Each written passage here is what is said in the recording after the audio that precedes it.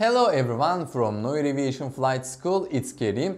In this video we will talk about how you should make plans for ATPL theory exams.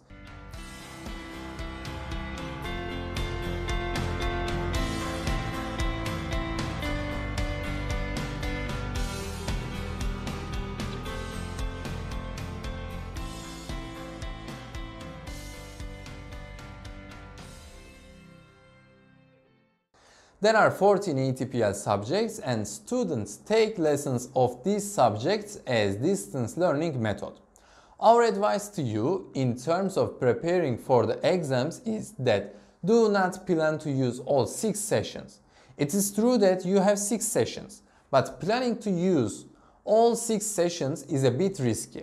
If you fail any of the courses in the last session, you will have to start the ATPL process all over again and it will become an annoying and exhausting situation for you.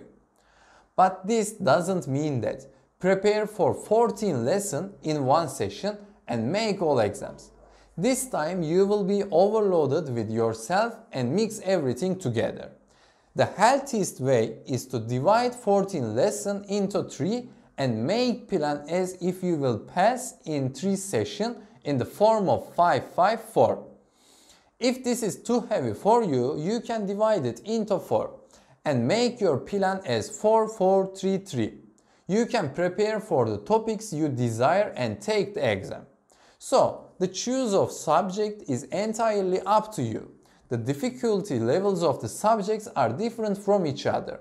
As an example, airlaw lesson is much simpler compared to general navigation.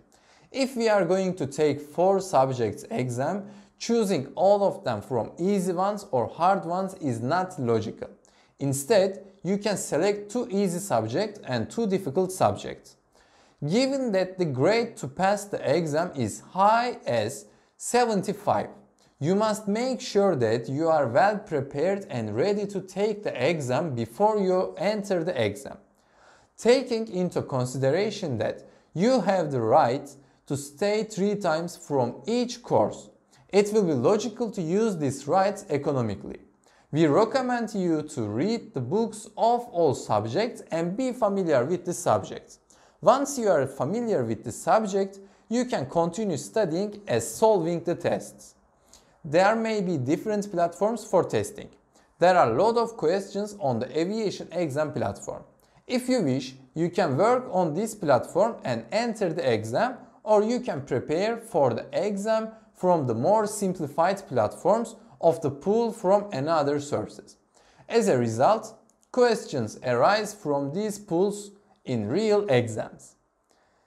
Thanks for watching our video. We will meet again soon.